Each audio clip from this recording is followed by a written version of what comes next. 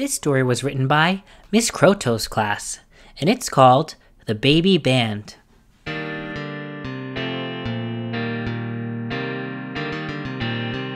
once was a baby named Tom.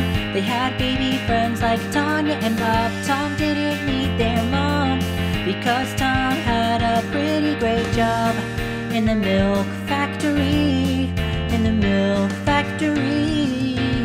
The babies wanted to be musicians, so they made a band to sing and to dance. Baby band had a mission. They found a club to give them a chance. The official milk club. The official milk club. Tom and friends, the baby band.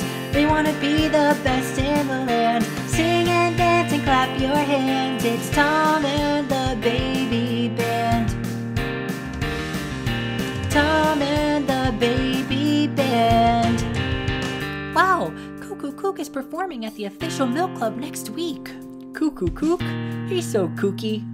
He's also the greatest musician ever. Do you think he'd let us perform with him? When he sees that we're following our dreams, I'm sure he will. Baby band wanted to perform with Cuckoo Kook, greatest musician ever. Mr. Kook was not nice and warm. He said, perform with me, never. And he stole the instruments. And he stole the instruments. Oh no, our instruments are gone? How can we perform with Cuckoo Kook now? Whoa! Whoa! Why are you crying? Tom, we're babies.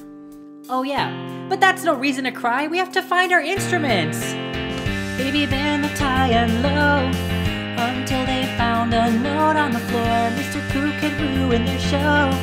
He hid the instruments behind a door. Baby band was furious. Baby band was furious. Tom and friends, the baby band. They want to be the best in the land. Sing and dance and clap your hands. It's Tom and the baby band. Tom and the baby band. Cuckoo Kook, you shouldn't make other people look bad. Cuckoo Kook, everyone deserves a chance to play. Cuckoo Kook, we worked hard to get the chance we had.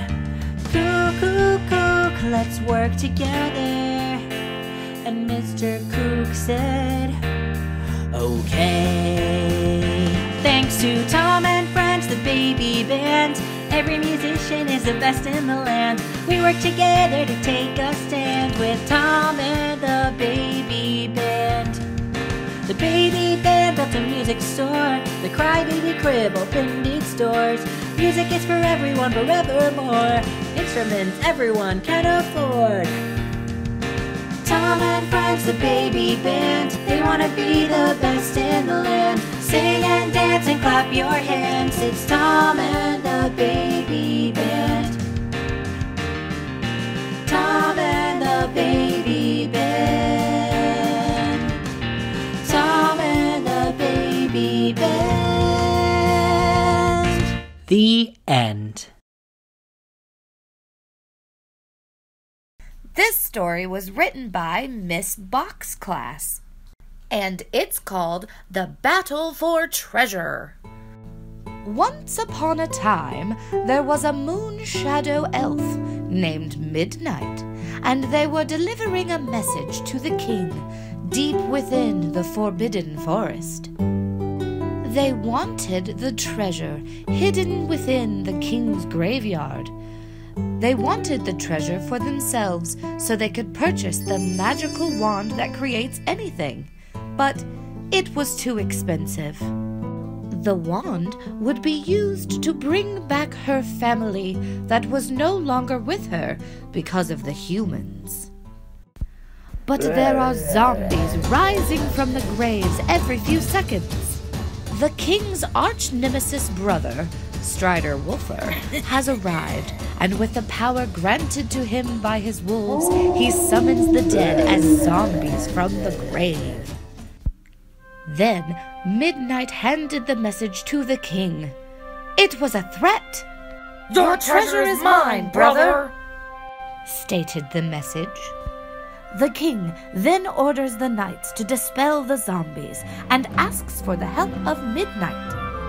Reluctantly, Midnight admits they want the treasure to bring back her family. The king promises that if they achieve victory, their wish would be granted.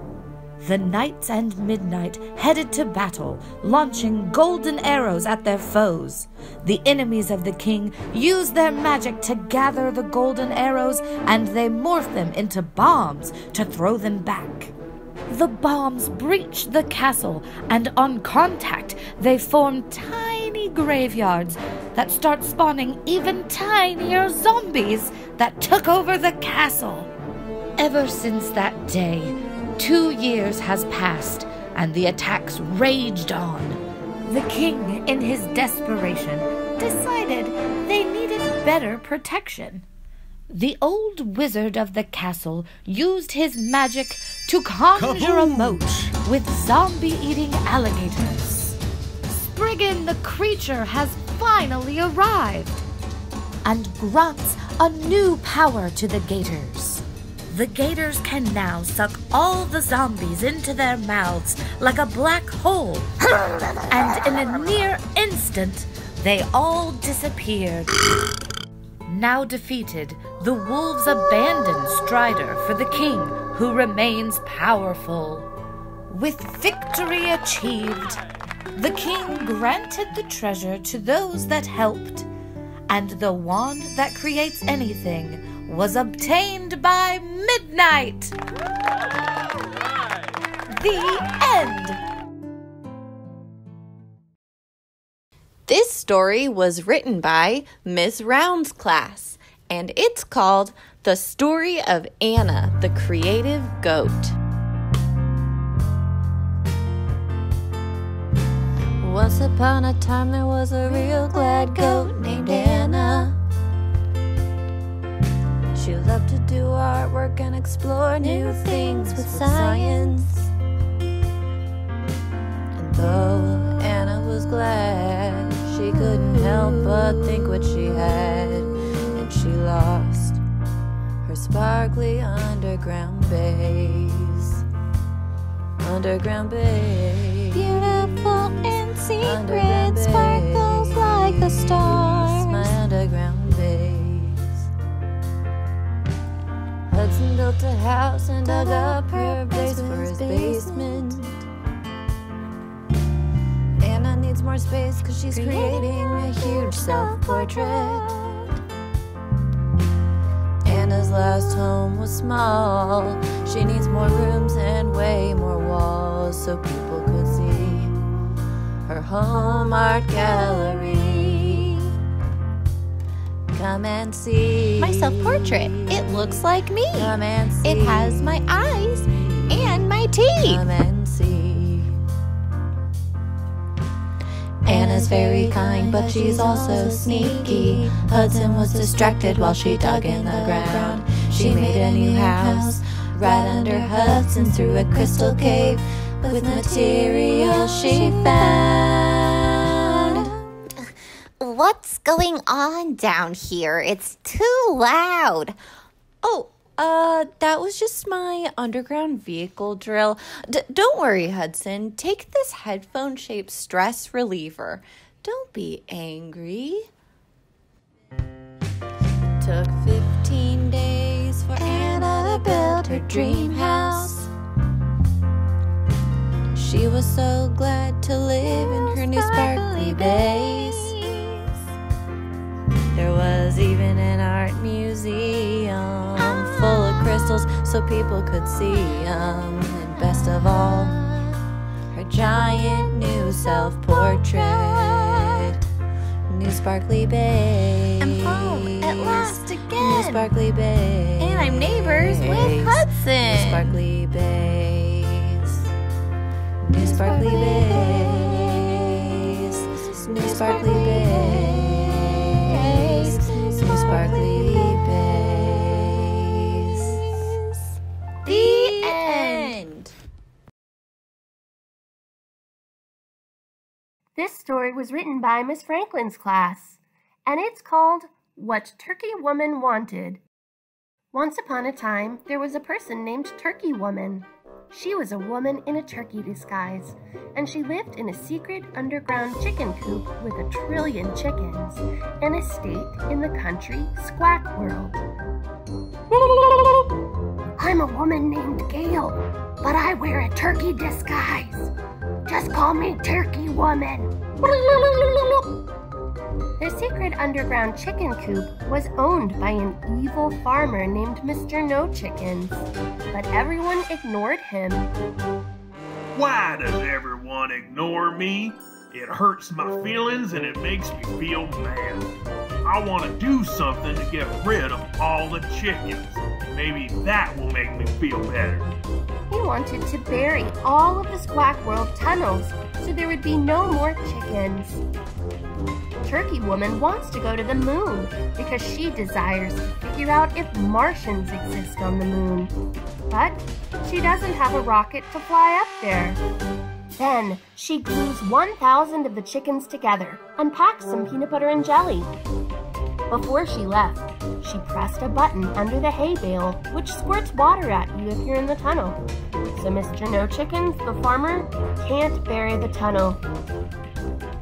Getting back at the chickens didn't make me feel better, and now I'm all wet.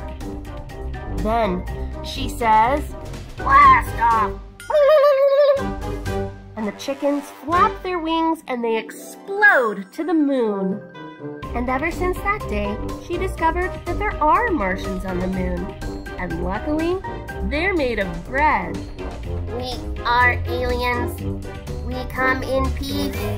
We also come in wheat, sourdough, and cinnamon raisin. Turkey Woman and the chickens spread the peanut butter and jelly on the Martians and gobbled them up. Then Turkey Woman remembered, chickens can't breathe in space.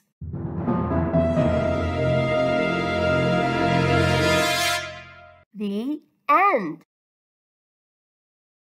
This story was written by Madame Sheblak's class, and it's called The Dance Performance. My name is Cuddly, I'm a toucan, and I live in the jungle. It's very busy, but quite beautiful.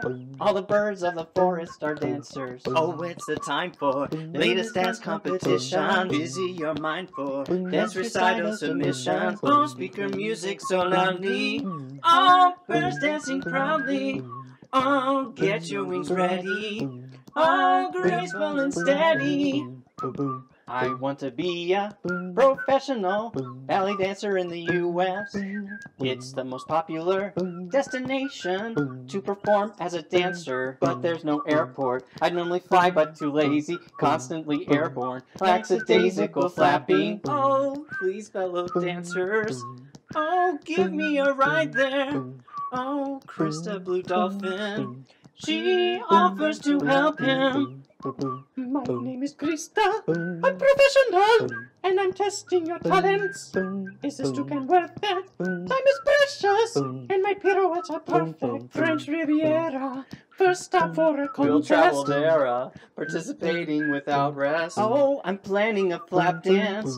Oh, wings over all friends. No, I'll execute an air flip. Backwards cartwheel and no trip.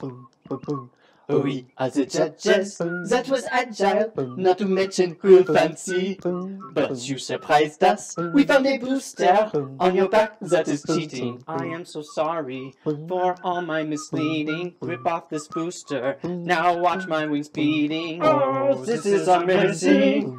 Oh, our hearts are racing. Oh, you won it fairly. Oh, that was so daring. Now I'm on an airplane, Krista's swimming, on her way to the U.S. 7 hours later, on her sea swim, she arrived there before me. Well, it's about time. Let's enjoy cotton candy. I'm in my dance prime. Okay, how about a smoothie? Oh, they head to the studio. Oh, dancers so beautiful. Oh, new pro competitors.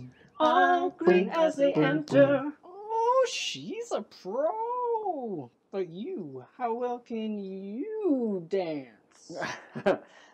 Gracefully. Oh, birds dancing proudly. Oh, music so loudly. Oh, graceful and steady. Oh, Galilee's ready.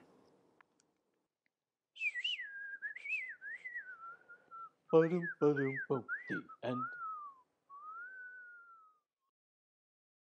This story was written by Miss Sheblak's class, and it's called Chloe versus the Robodogs.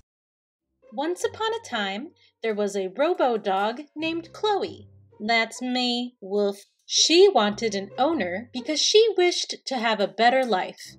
It would be nice to play fetch and be a good girl. Chloe was in Corglandia on a trip. It was fun and crazy, but also dangerous because of the vicious honey badgers. Big Brain, the mad honey badger, was capturing Robodogs. Gotcha.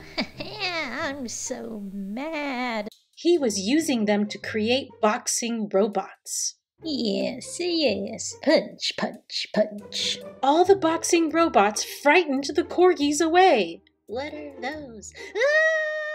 All the plants around Corglandia were now dying because the corgis are what make the plants live. This was stopping new corgis from being born from their buds. Am I at the right plant? This plant is dead. Did they cancel the puppy shower? Chloe asked her friend, the corgi princess, for help. Hello. Hi, corgi princess. Hi. We have a problem. Big Brain is making boxing robots out of Robodogs, and they are scaring all your corgi subjects away. Oh, well, we can't have that. I will assist you.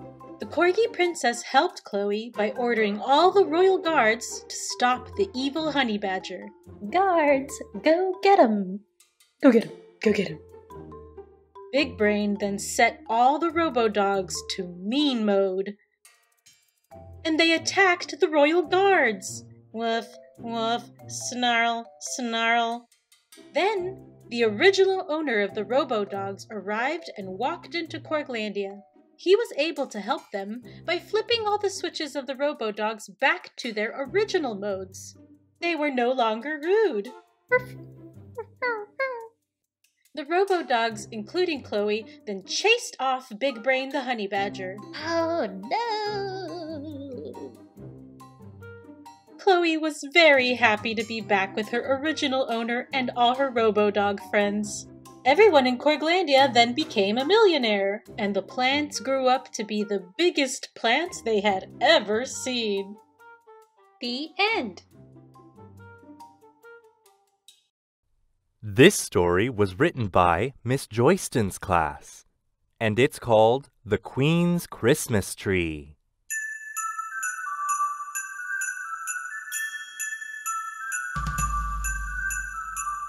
Santa's daughter Snowflake stuck in a tall bright tree, looking around at all the details she could see. She wanted for Santa a Christmas tree surprise, but now she is stuck up there because of her tiny size. She ate a strawberry cake with a mysterious fungus that made her small. Meanwhile, in a royal car, the Queen's helpers came for Buckingham Palace a Christmas tree to claim. They wanted to bring back the best tree to the Queen. Snowflake's tree was the most elegant they'd seen. They chopped it down and brought it to the palace. The Queen's guards were standing and guarding the Christmas tree. Then Snowflake leapt down onto the ornament so she could be free. The ornament slipped off the tree as she leapt and landed perfectly on a present. I got you a present. Can I see it? When Ted gave Leo his present, They noticed Snowflake and they put her in a candy jar to give her to the Queen. The Queen was surprised and said, "Oh, golly goodness gracious, what are you doing here?" Snowflake said, I was on the tree your guards picked out, and then they put me in this jar. The Queen said, "Nonsense! I'm going to let you go, but first you will stay for a royal dinner." I just want to go home. But this was Christmas Eve, and soon Santa arrived. Santa spotted Snowflake while he was leaving toys in Buckingham Palace to bring the children joy. Snowflake yelled out Santa when she saw him come near. He said, "Holy candy canes, how did you get here?" Snowflake explained what happened and asked, "Can you please take me home? I've been here for 6.5 hours." Santa put Snowflake back in the sleigh, and they rode together at the end of the day, back to their cottage, their home in Finland. And this is where the story will end.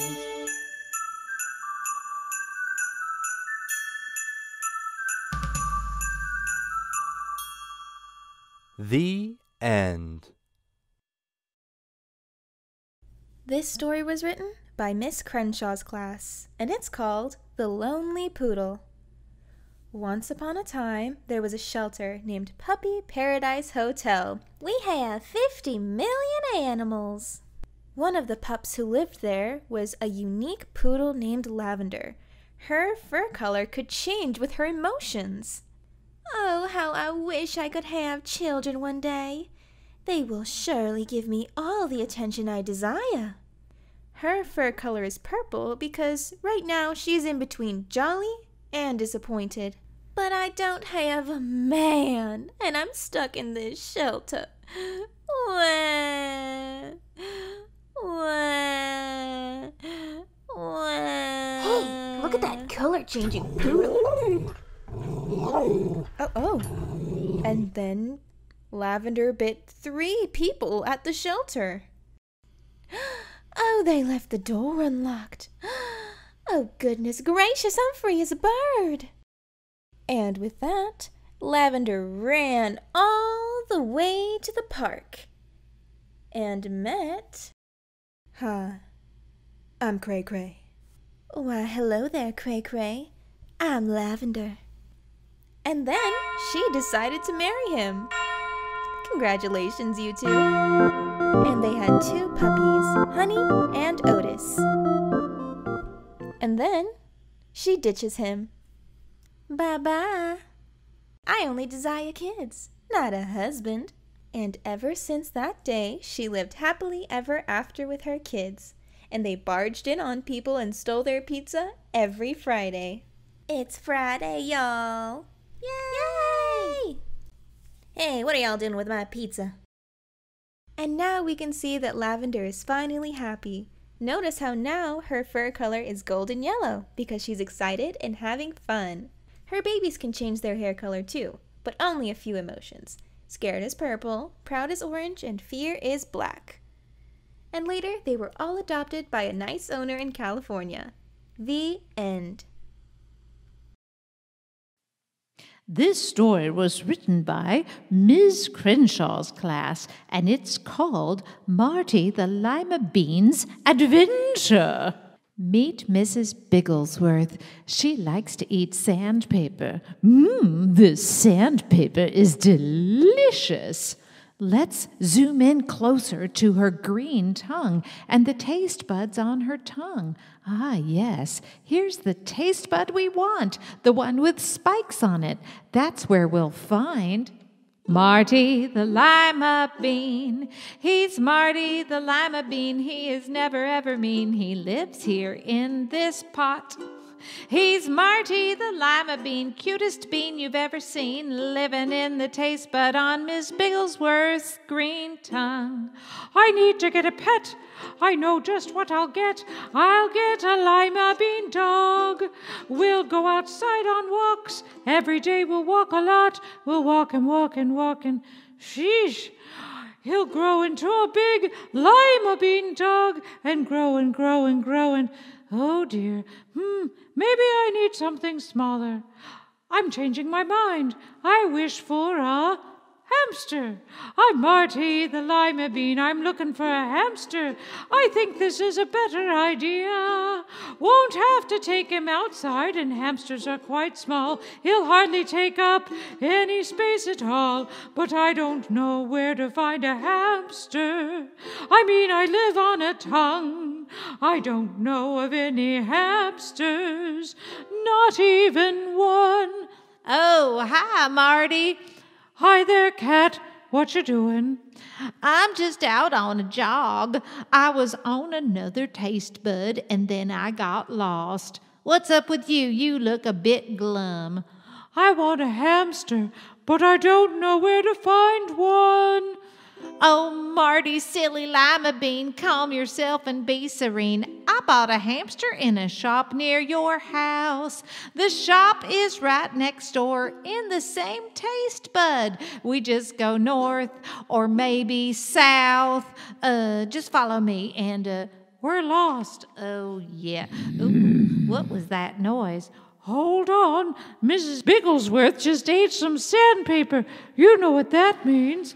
Went up from the heavens of the stomach in an air bubble. Burp. Oh, look, Marty, it's a map created from all the organs in Miss Bigglesworth's body. From the sandpaper that she likes to eat. We'll find the shop now. The map tells us the right street. Oh, I'm Marty the lima bean. I would like a hamster, please. That one is cute and tiny. She's fuzzy and the perfect pet. I'm sure she is the best pet yet. I think I'll name her Sunny. Oh, how cute. He's Marty the lima bean with Sunny the hamster. He is joyous now. With the help of his friend Cat and the sandpaper map, everyone made it home. And Marty's not alone. It's Marty and Sunny. Everything's a little funny when you're living in a taste bud on a green tongue in Mrs. Bigglesworth's mouth. Delicious. Burp. The end. This story was written by Miss Croteau's class, and it's called A Perfect Money World. In a perfect money world, since I own the money factory, all the money would be lent by me, Zoe. But in the current funny world, even though I live in a diamond castle, lending money is such a hassle. Woe is me. I'm so glad that I have Barb, Mayor Barb. She's the one they put in charge, She's the perfect mayor money lender. 'Cause me, I'm just the money sender. I send it to Barb so she can lend it to those in need. Hi, Zoe. Hi, Mayor Barb. Another money order for those in need? In need indeed. All this money is going straight to the folks who need it the most. I wish I could see the looks on their faces when they get all this money. You'll be sure to lend some to the homeless this time, right? Uh-huh. It's my greatest wish that everyone has a good home for all their children. Absolutely. And comfortable things inside yes, of it. They're all very comfortable. Thanks again, Zoe. Oh, and by the way, Money Factory's looking a little, shall we say, messed up lately. I sure hope you can keep up with all the money we're going to be lending soon. Okay, bye. She's right. What a mess. In a perfect money world, people would stop messing with my factory and let me lend this money peacefully. But it's a dirty money world, and that disintegrating wall right there needs 2 very long weeks of wall repair. Not I need someone who has heart, real heart. And they need to be quite smart, quite smart. Someone who looks like a Cheeto but doesn't taste it, 'cause if they taste like a Cheeto, I don't want to waste it. I know who I need to solve this mystery. It has to be... Zoe came into my office and right away I knew she had heart, real heart. The only thing that could make me take on a case like this. I'm Cheeto Cop. I look like a Cheeto, but I don't taste it. If anyone asks, I taste like poisonous fur with venom. And definitely not a Cheeto. I knew what I had to tell her wasn't going to be easy, but the fact was, when it came to who was messing with the money factory, I had my eye on a certain public figure by the name of Barb. Barb? But that's my favorite person. But I've caught her stealing money before, and something tells me she's involved. And if my read on Barb is right, then hidden in plain sight, there's a tunnel most confidential to a mansion, quite essential, with an undiscovered basement which clever Barb likes to call her macement. So Barb was playing a trick, keeping all the money for the rich, so she would always be their pick for mayor. And in light of this event, we filled her tunnel with cement, and we painted the wall the same old hue, so no one would ever have a clue. Then Cheeto Cop put Mayor Barb in jail. But the way this story ends, Barb stops stealing and makes amends, and she never breaks my factory again. So Cheeto Cop lets her go, and I pay him to guard my diamond castle, so no one ever ruins my things, and everybody sings. It's a perfect money world. The end. This story was written by Miss Bock's class, and it's called Oreo and the Friendly Yeti. Once upon a time, on the grassy island that never stops growing, Oreo the bunny was hopping around in his happy land. Hi, I'm Oreo the bunny. When suddenly he felt a couple of snowflakes fall from the sky. Whoa, snow! I wonder if it's coming from the Yeti land up in the clouds. But Oreo the bunny was feeling lonely. I wish I had some bunny friends to enjoy this snow with, but I haven't had any friends in a while because I'm stuck on this remote island that's surrounded by water. The other bunnies are trapped in a prison underwater because of Anti-Bunny Boy. Sulum, capture all the bunnies and put them in an underwater prison. They are simply too cute to handle. Rah! Sulum trapped the bunnies in spite of the Yetis because they are all friends at the order of his owner. Then, a giant creature falls from the sky and lands in front of Oreo. Whoa! You're a Yeti from Yetiland. Oh, you don't speak bunny.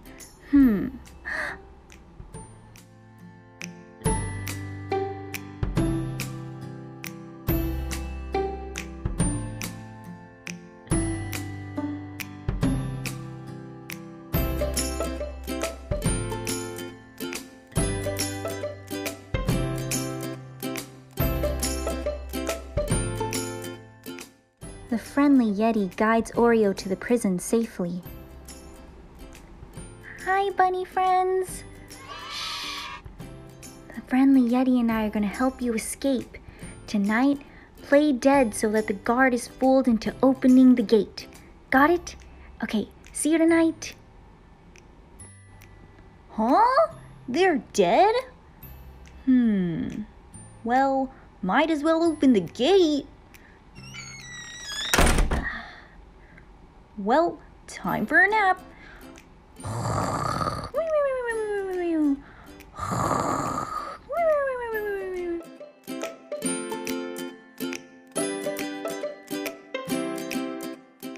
The bunnies hop on the friendly Yeti's tough fur and escape.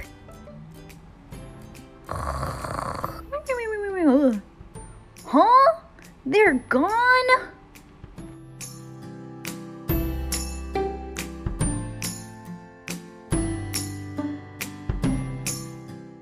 And ever since that day, they all became friends.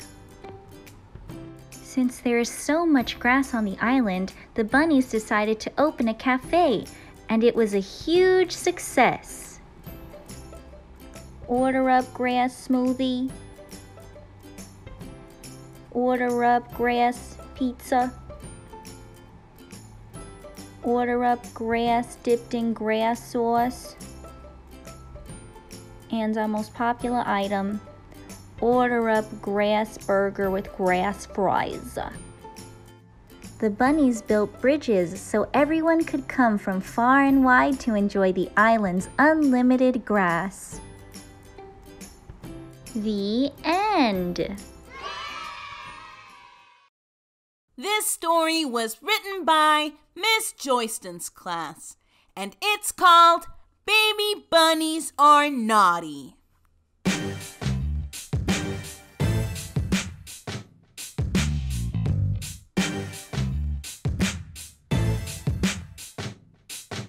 I'm Mike the baby bunny and I'm being very naughty. I'm stealing other kids' toys, don't care about nobody at the baby bunny daycare in the veggie forest. I take what's not mine, from biggest to smallest. I want all the Paw Patrol, Legos, and race cars. Put them all together, make a magnificent car, and speed back home to my ma and pa. If I didn't have some wheels, it would be too far.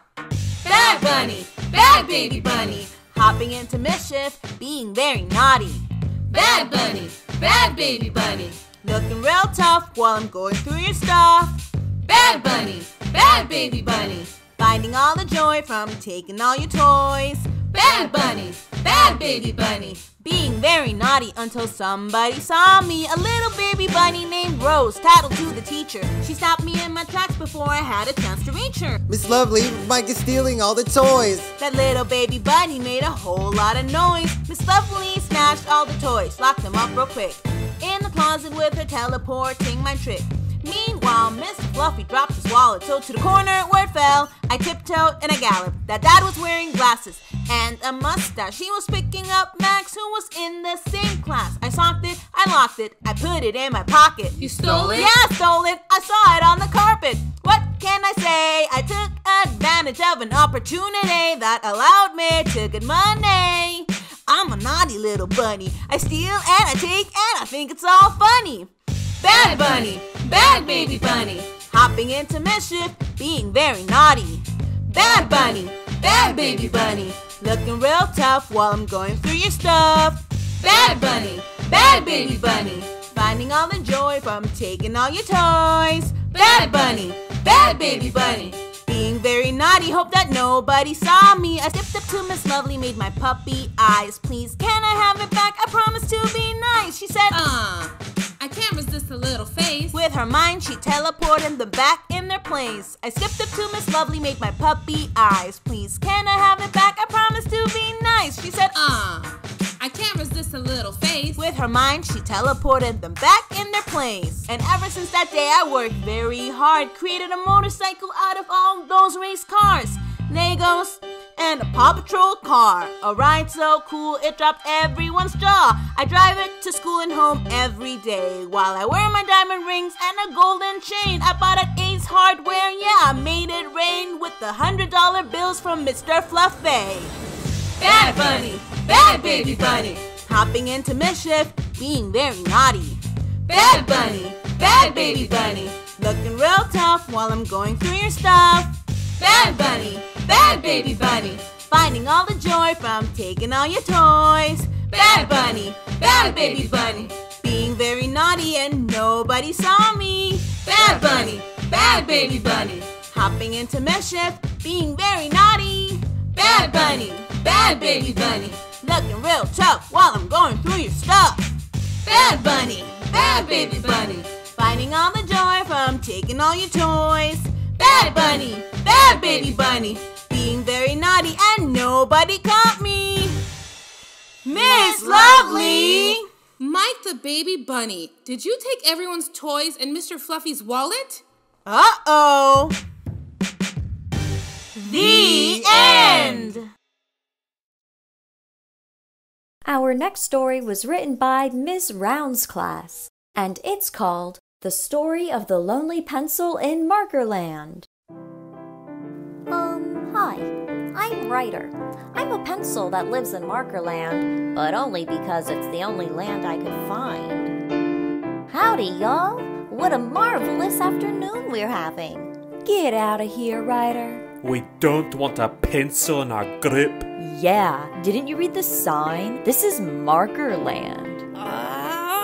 I don't like when they do that. I want to destroy that group.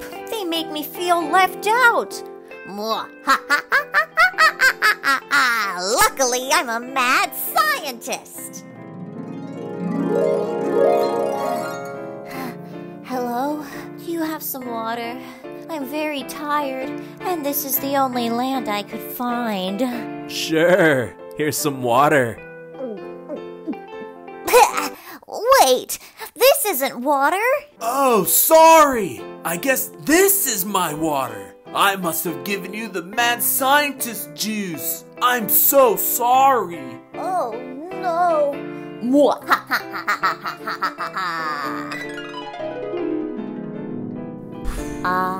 A blessing and a curse. But now I am an extreme scientist. This is my robot. Check out his net. He's supposed to catch the markers that are always rolling away. Hey, why don't we get to know each other? Absolutely not.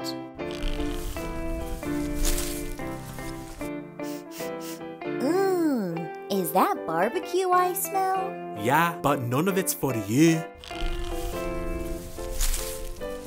Can we please be friends? I'm only friends with markers.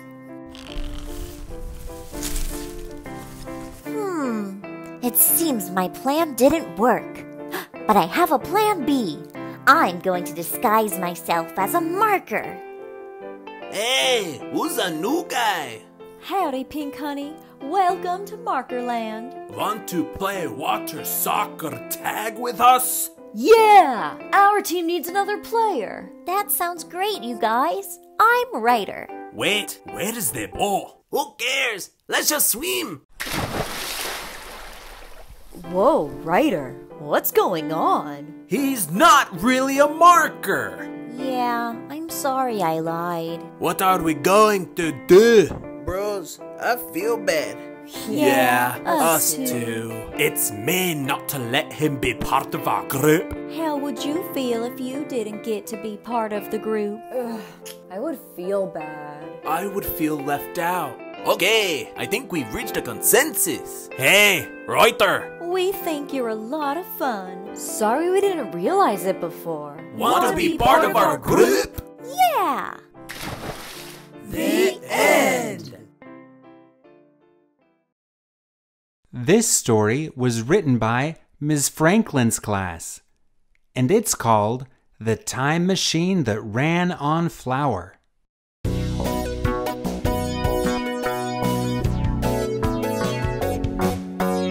In the year 2160, there lived two creepy ghost swan ladies in a spooky, stinky, abandoned castle hotel.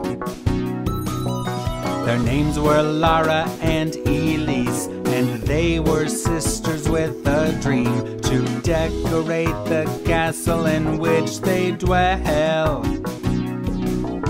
They want to know how their ancestors decorated the castle hotel. Their time machine can take them back to 1987 so they can tell. But they require flour, they need it to power their time machine, the baking kind. They require flour so they can fulfill their time traveling dreams. The power of the flour can help their decorating scheme. But all the sisters' flour was wasted. They keep dumping it on their faces. They love how it looks and it feels nice on their face. The flour falls off, they drench themselves with more. It's so relaxing, but they can't afford it. They go through 5 pounds of flour a day. Then a man shows up with a white beard and a top hat, like Abraham Lincoln. His name is Clara and he's selling cows. Moo. He has 50 bags of flour and the sisters want it. They convince him to give them some by playing the harp for him.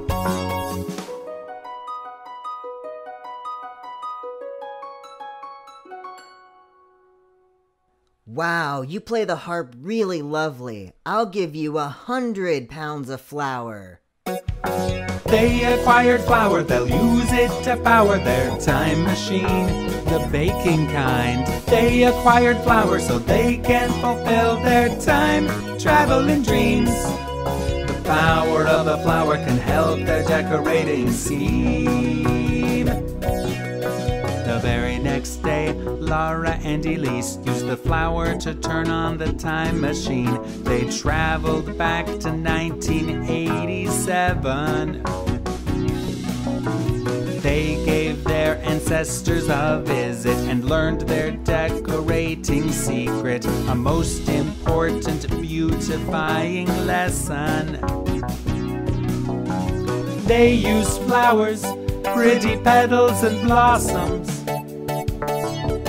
The swan lady shouted, "The decorating is so awesome!" They used flowers they got from their garden to decorate the botanical kind. Laura and Elise loved how it looked and it smelled so great.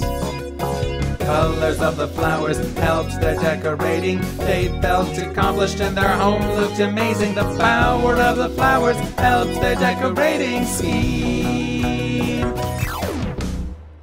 The end. Are the story wranglers we are the story wranglers we are the